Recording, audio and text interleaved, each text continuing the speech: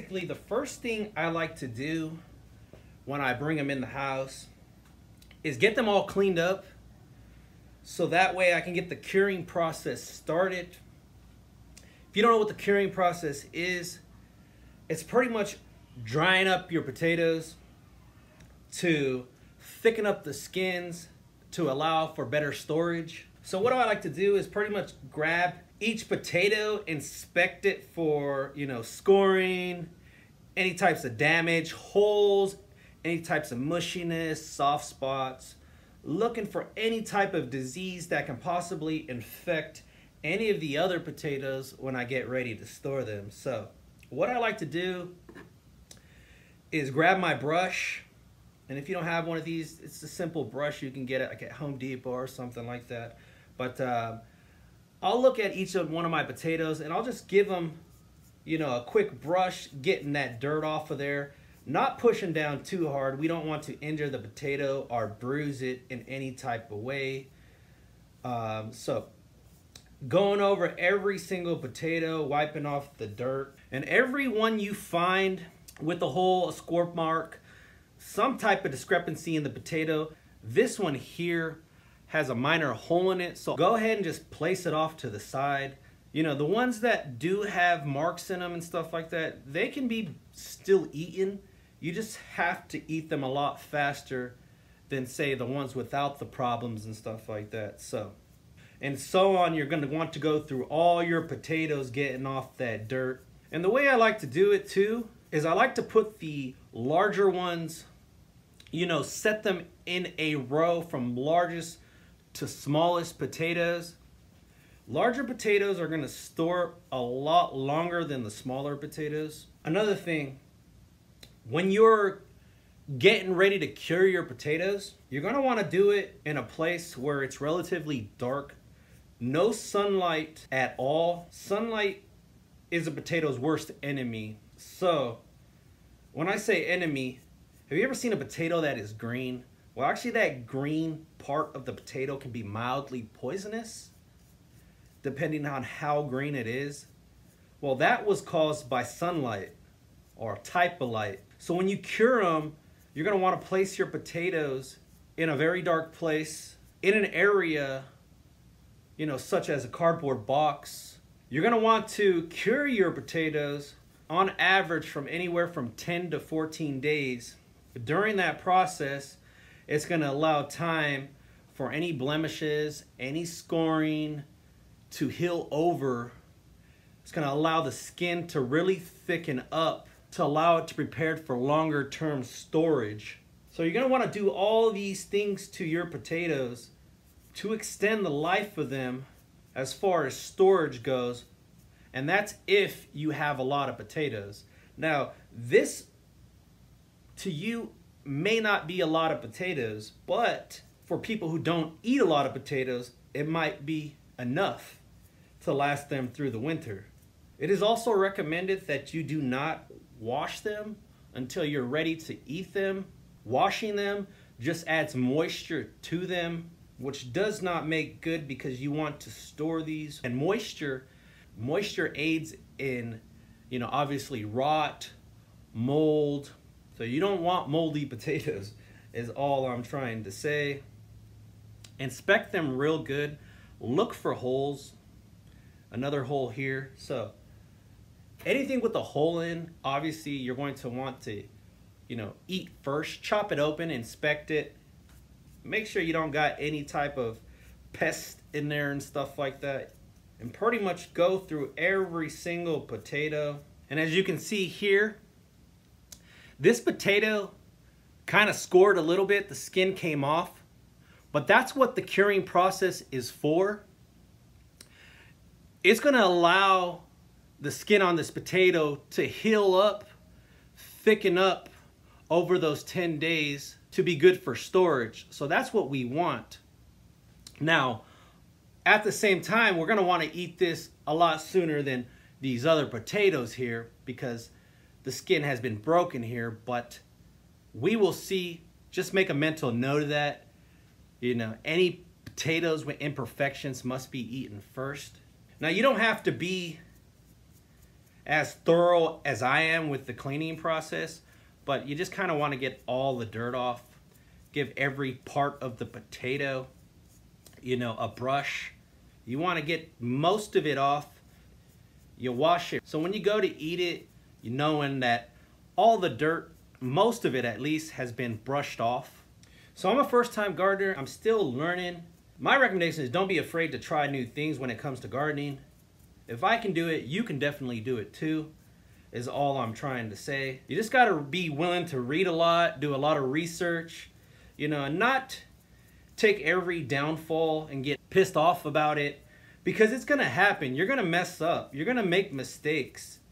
It's all about learning from those mistakes, and you can never be too sure when it comes to things. Maybe you might be overwatering something, underwatering it.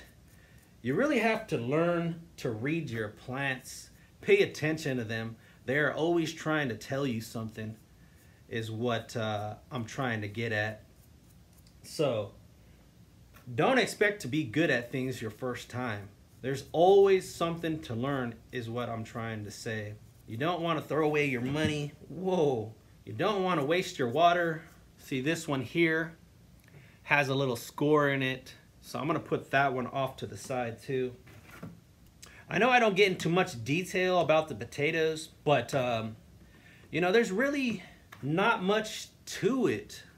I mean, the biggest thing is making sure your plants are watered, making sure they're getting fertilizer, making sure they're getting sunlight, making sure you're not overwatering, making sure you're not overhead watering and getting your foliage all wet. You don't want something like leaf blight going around, which is a type of disease. You don't want those spreading to the other plants. So you really have to pay attention, like I said, to what you're doing. So I'm gonna try to knock all these out of the ballpark, get them really, really cleaned up, and then I will show you how I will let them cure over the next 10 to 14 days. And like I said, the small ones you're just gonna want to go ahead and maybe throw in a pan first, eat those up first. These are not gonna store very well or last as long, so you wanna get to the small ones first, like I said. And one thing too, don't be throwing your potatoes around. Potatoes bruise easily. I just wanna let you know that. So, the process of cleaning up all the white potatoes are pretty much done. I'll put all the small ones over here because scored ones, small ones, pretty much same concept. You want to eat those ones first. So, got everything cleaned up. I'll dump the rest of this dirt out of the box. Get my box back nice and clean again. So, what I'm going to want to do is pretty much wrap each potato for the curing process. So that's all I'm gonna do. That keeps the sunlight out.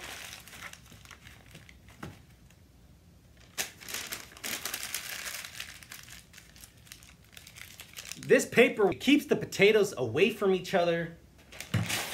That way, if they do develop some type of disease, they will not infect each other. So that's all I'm doing. This is just my way of doing it. Your way may be different. This way may be too time consuming for you. You know, it's a process. Doing things like this take time, but if you want to store them longer, you're gonna have to put in the work. Now you can also, like I said, I got this 12-pack cardboard box, had some soda cans in it. You can just stuff them in there too.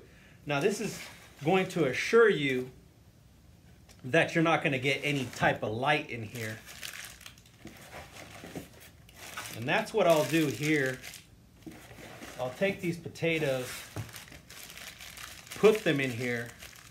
You start getting light in these, then they start to sprout. We don't want them to sprout either. So we want a cool, dark place for these potatoes. Pretty simple process. Just fill up the box, put it away for 10 days, come back to it, check to see how thick the skin is. If it's good to go, your potatoes are good to go for the long run. And like I said, you may have more potatoes than this, so this may not be an option for you. Something else may be more beneficial to you. Maybe you have a different style of storing, but for me, this is what I'll do. So that's pretty much it. So I know it seems like a lot to do, but in the long run, I think it'll be more beneficial. So when I'm done with these, I'll go ahead and just put a date on it. Say, hey, today is July 15th. Check on these July 25th, 2020. If you're curing this, check on those skins and make sure everything's okay. So this is pretty much it for this video. I have showed you how I will cure my potatoes and store them and get them ready for storage for the long run. Obviously, like I said, I don't have a lot of potatoes, so there won't be much of storing anything. I think I'll get to these before I have to store them for the long run because, you know, during this time, I don't want to go out right now, so I'll be eating what I can as far as that goes. And I got some taters, so I might have me some good dishes with these. But nonetheless, thanks for watching, guys. This is Mopar for Life saying, hey, get out there, garden, get that harvest in, bring them inside, clean them up, inspect them, get them to cure, get them ready for the storing process. That's pretty much it. You've seen it. Be safe out there. I'll talk to you guys later. Have a good one. Peace. Feel this. Uh-huh.